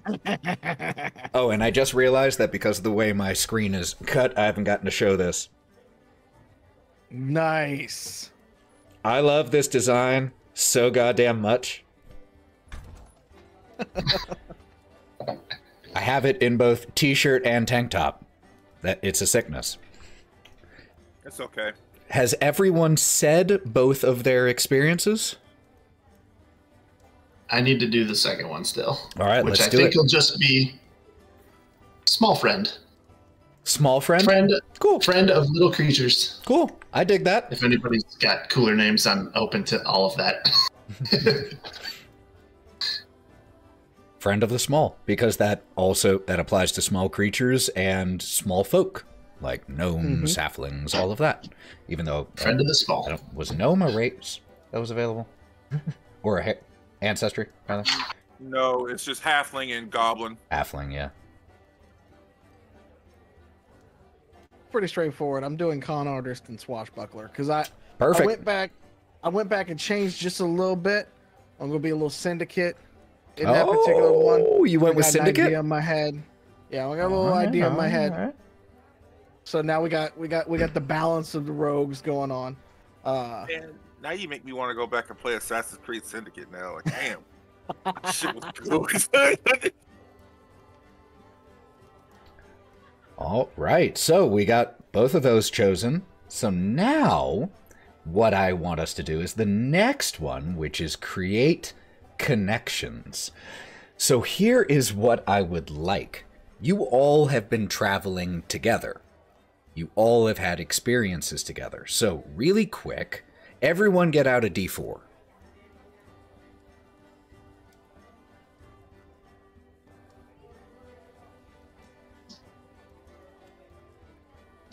So, each of you should have 3 questions.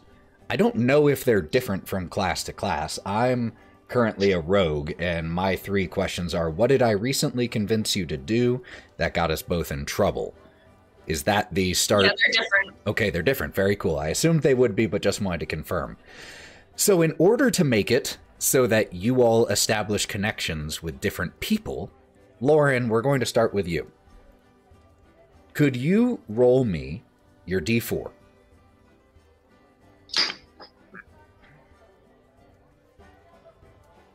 Your first question, what is it?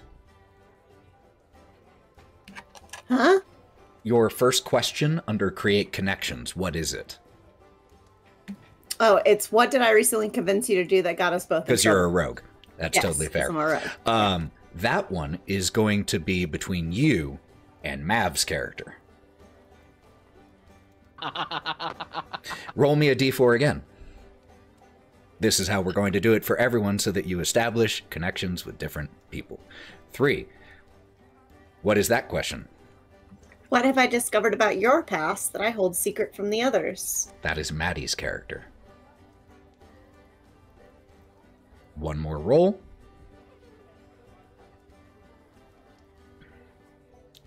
That is that is Aaron's character. What are you desperately trying to teach me that you fear I'll never understand? All right. So take note of who those are with, and I'll give you all the choice because I know we do have different time zones and things like that. Do people want to discuss these connection ideas outside of this so that you have the rest of the weekend to talk about it rather than trying to come up with it here? Or do you want to do it on the fly right now? Fucking do it on the fly. Do it live. All right. Do it fucking live. Well, that first question, Lauren and Mav, could you repeat the question? What did I recently convince you to do that got us both in trouble? Something dumb and rude. We stole from a shopkeeper. There you go. We stole from a shopkeeper.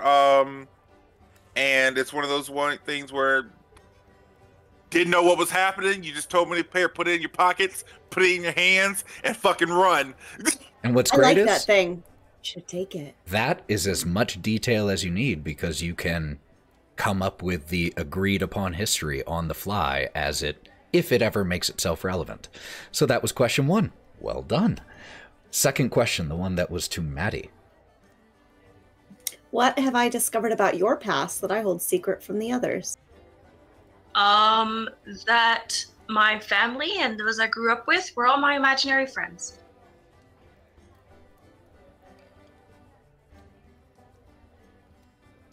And last question to Aaron. What are you desperately trying to teach me that you fear I'll never understand? Magic? Just kidding. I'm trying to teach you what it's like to have another creature almost symbiotically rely on you.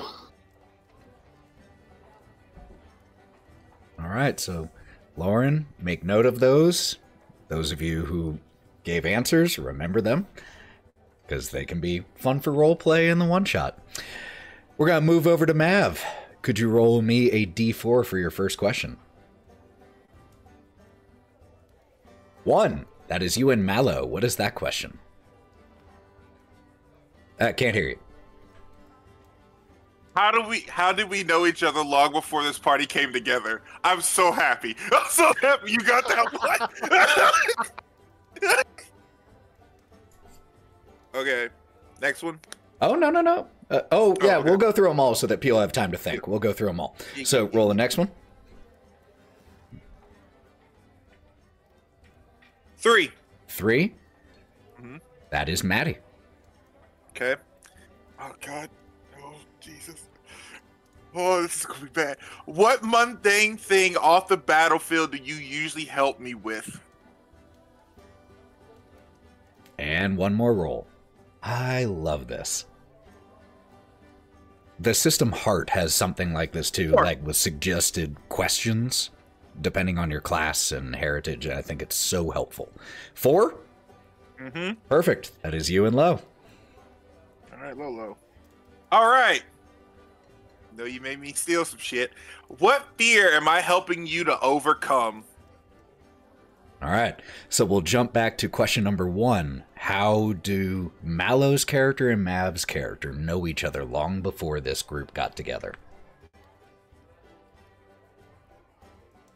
So, are you doing a pirate thing too? I was swashbuckler because my person who taught me how to fight was Captain Halfshell. Let's go. And we were in a seaside town. Let's go. I'm gonna say you were the one that found me as a stowaway on the ship. And instead of reporting me, we became friends.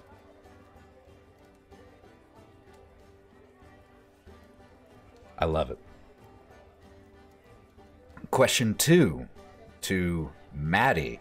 Maddie, what mundane thing do you help Mav's character with off of the battlefield? All of the cooking. Friggin' love this. I thought you were going to give me some fucking fucked up answer because I was ready for it. My character is butterflies and rainbows, almost literally, okay? There's no fucked up character here. You're sweet. 100% sweet. Trust it. And Low, what is a fear that Mav's character is trying to help you conquer? Water. That works. I don't like water. Well done, well done. And I just love it because I love these guiding questions that are different for each background and not just generic guiding questions. Because with these answers, not only have we started to learn about the person whose section they're under, you all have developed your own character in the process just by answering this. Really cool. Mallow, why don't you take us next? All right, let's roll a d4. Yes, please. That's going to be a 3 for the first one. That is Maddie. Maddie, what did I convince you to do that got us both in trouble? Yep. Roll it again. That's a 1 on the next one. That is Aaron's character. Aaron, what have I discovered about your past that I hold secret from others? And then the last one is a 2. Lauren. Lauren, what are you desperately trying to teach me that you fear I'll never understand? All right. First question. Maddie and Mallow. What is something that Mallow's character convinced your character to do that got you in trouble? I am thinking that he convinced her to drink the entire keg of ale, and as a sorcerer, she lit the bar on fire.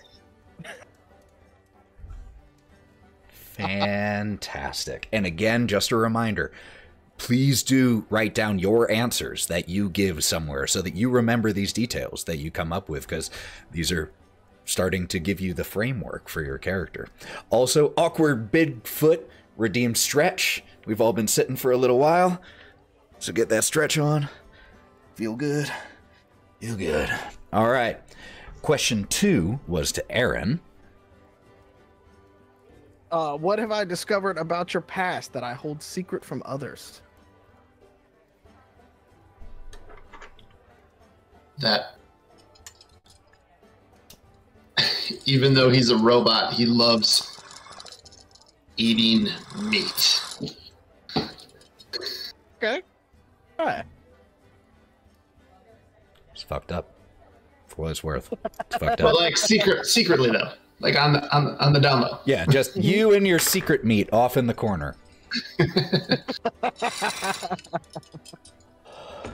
Leave me alone. This is me and my sausages special time. And with Mallow and Lauren. Lauren, what What are you trying to teach me? Dual finger twirl your blades, baby. I love that the mushroom character can do it. Yeah, dude. And the ape character has less hand dexterity than the mushroom. He's a talker, Ben. He's a talker. We've all got our strengths. All I right, get really bored. Maddie, roll me a d4. Alrighty. That is a 1. You and Lauren. Why do you trust me so deeply? D4. That's a 2. You and Mav. Maverick, what did I do that makes you wary of me? One more. That is a 2 again. That is going to be you and Aaron. Why do we keep our shared past a secret? All right. So let's start from the top there. Lauren, why does your character trust Maddie's character so much?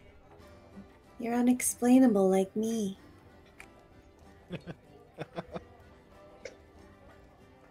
All right. How you doing that? Just kind of a, that whole group of weirdos that automatically trust each Yeah. other. You're weird too. All right. Yeah. Second one was you and Mav, if I recall. Which is, what did I do that makes you so wary of me? And wary means I don't trust you, right? Yeah. Skeptical Okay. or cynical. Skeptical. Yeah. Jaded. Where? Yeah.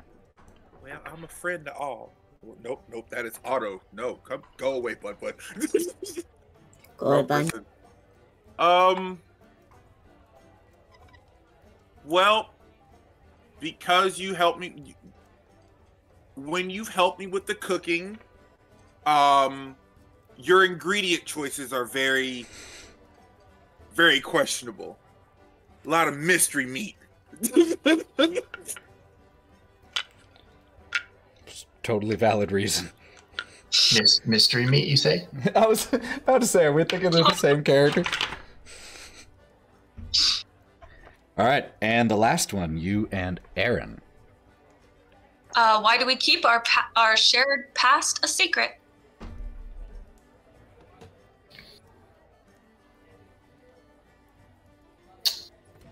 Let's see.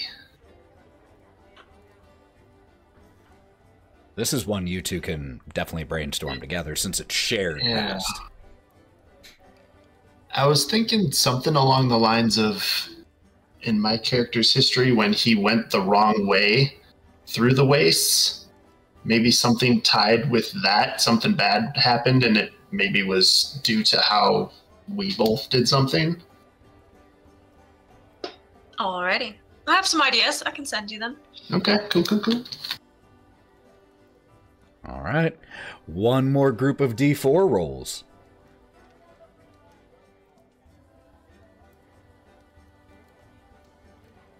Just gotta write it down before I forget everything. It's Aaron who's up. Yeah. I don't do basic math, Ethan. You watch the show. I can't. You watch the show. You know what happens. All right, we got 3. 3. That is you and Mallow. Mallow, what favor have I asked of you that you're not sure you can fulfill? Okay, next roll. 1. You and Low. What weird hobby or strange fascination do we both share? And last one. 4.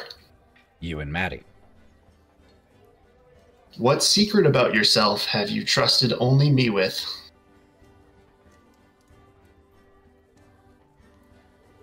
All right. Let's start with the first one, you and Mallow. What favor have I asked of you that you're not sure you can fulfill? You do the wizard stuff, right? I do. So you've asked me to go back to my former kingdom or community for what should be an easy steal for a book or magical item. But because, and you don't know this, but because it's my former kingdom and community, I'm gonna be able to do it. I don't know. I love it. I have an idea for a magical item already. All right. Second one. You and Low. What weird hobby or strange fascination do we both share? I'm afraid of this. You want to like bugs? We can collect locust shells. That sounds I'm great. super secret. No, what do you want to collect? What do you want to do? You don't have to be weird. Bug shells are great. Can I eat the bugs? You can eat the bugs. That could be the strange. You Shells. suck out He the eats bugs the and I bugs. just collect the shell. Yep. That works. Bug meat. That's what he loves. Here, do you want to suck out its insides? I just want to keep its skeleton. Jesus Christ. And the last one for this evening. You and What's- Maddie. What secret about yourself have you trusted only me with? Can I DM it to you? Sure can. Also, Lolo, I figured out how ours work together with your fear and how we what you told me to do. All That's how right. we got caught. So there's still some little details for people who want to discuss those privately, but now we have our backgrounds, connections, experiences. Have people thought of names? Yeah. All right, let's go around and hear them. I'm Manga. All right, now I actually have to start making notes. Manga. It's the GAH. It's the AH, Ethan, like my classical naming scheme. I'm just very nervous to be sounding like I'm mispronouncing manga the whole time. Manga. Manga. All You right. can call her Minga instead if that's helpful. That sounds like It it's a still bad word sounds in worse. something. Yeah. it does. I feel like that is saying something bad. Those are a bad We'll go with party part. manga. All right, who else? Me. Is that your name? No, Oh, it's Finn with one N. all right. Finn, For copyright purposes. played Yeah. by Mav. Maddie, what about you? Her name is Mammy. Mammy? M-A-M-I. Yep. Manga and Mammy. Yeah, I'm nervous about some things here. All right, Mammy. All right. That is Maddie. And, oh, also, pronouns. Manga. I'm a lady, just a shishie. Or you can call me, Finn? He, him. Got it. And Mammy. She. I don't know. Okay, Mammy is going to throw me off a little bit because it has some other uses as a name. Just for me, can we mess with the pronunciation a little bit? Or like, I'll change mine too. For him, Manga. I will say this. For him, please help him out. Please help him out, because I am dying on the inside. That's why I'm laughing so hard. I'm laughing really, really hard because it's funny to me, but I don't want him to get trouble. Thank you, Mav, for having my back here. I'm trying to, like, it's your world and fantasy. Wrestling. There's even some wrestling in there too. Yeah, you know? but I'll come up with a different one. I was just, as a member of the card game member of the Black delegation, I'm intervening here to help. thank you. Situation. I don't know these things. I live in a closet. No, it's like Southern. It's Southern stuff, especially Southern Black community. I will explain it to you after the stream. Well, you spelled it M-A-M-I, right? Yeah. Yeah. So that's mommy from, which has its own sexual connotation. Hey, mommy. Now, I can do that one all day and actually be more okay with it. Wait, your character's name is Mummy? I'm okay. I'll put the emphasis on the second syllable. Mummy. Mummy? I'm okay with that. That or Rhea. I was going to go with Rhea. Who cares? She's a fairy. Mummy. All right, Mummy. Maddie. Aaron, you got a name? This little feller is named Otto.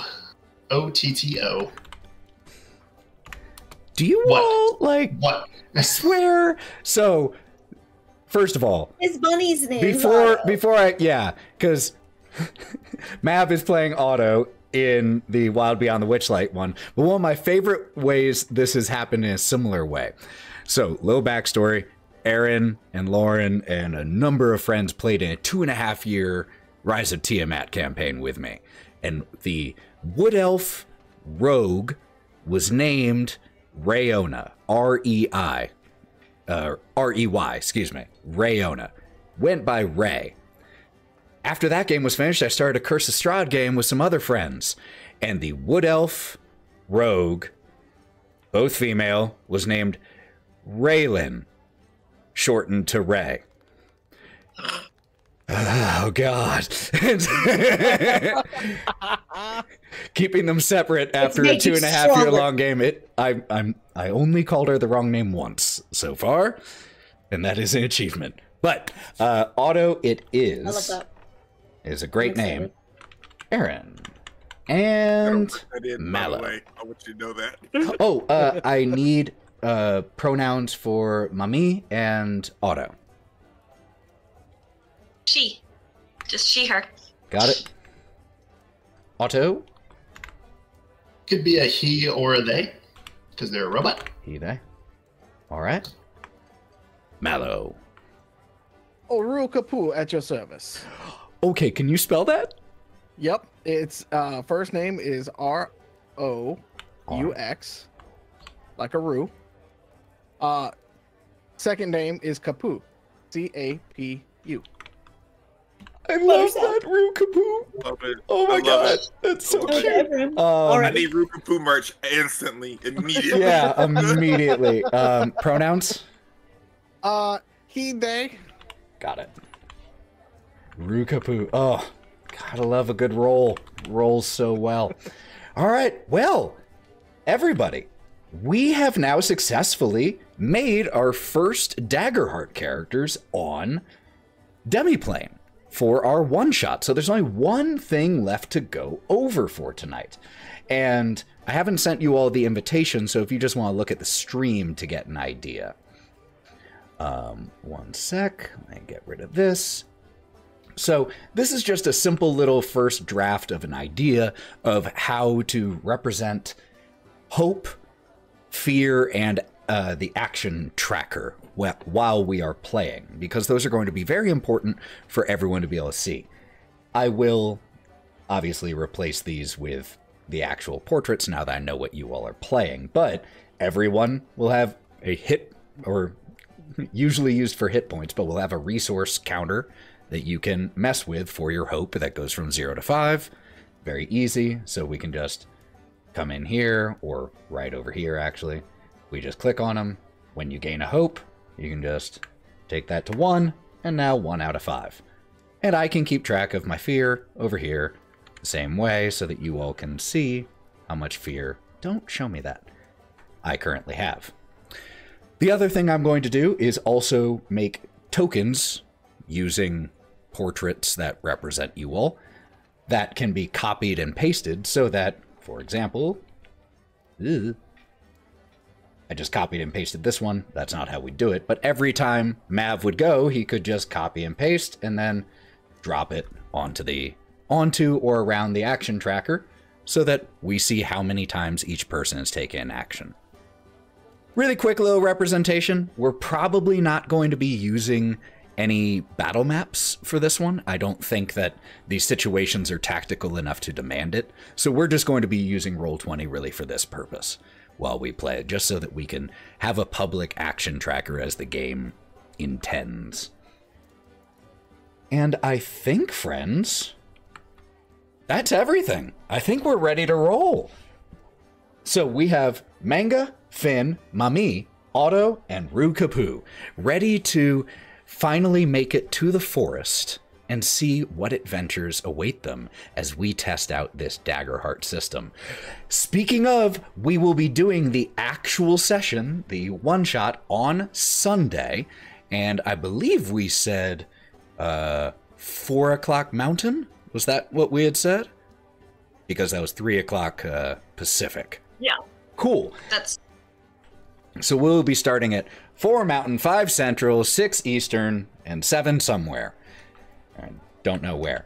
But we'll be playing through this pre-made one-shot with these characters that we've just gotten to make and meet all together. Incredibly excited about that. So please join us here on this channel or on our YouTube, Thousand Faces Cosplay, on Sunday for that.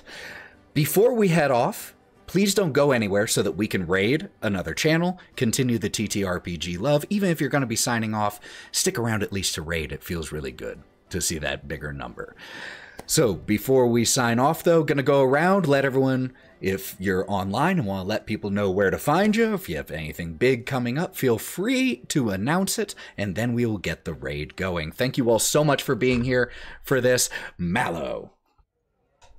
Yes, you can find me everywhere at the Mallow Man on the socials and stuff like that. And then also, Ethan and Lauren join me every other Tuesday for my system, Identico, where they play some fun characters. This Tuesday is our next stream coming up. So come join us on Sunday, and then come back and join us on Tuesday, because I guarantee we left it on a cliffhanger the last episode, and it's gonna be good. Yes, it will. Aaron. You are invisible online.